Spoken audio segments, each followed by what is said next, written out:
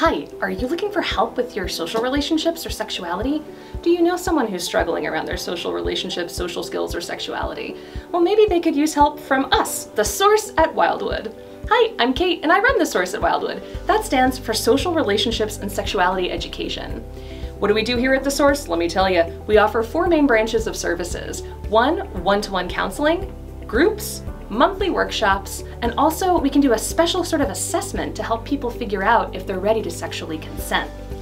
So if that sounds of interest to you, I also want to assure you, because I know sexuality is a very sort of private feeling, even tender subject for some people, if you feel like you want help but you're not sure if you want to come check us out, if it helps to hear, privacy is assured. And whoever you are, whatever your religion, whatever your background, your family values, we're going to respect those as we work on whatever help you need so that you can walk away feeling like you're a whole person that has been helped and you're going to go back into your life feeling comfortable, more educated, and ready to face the world.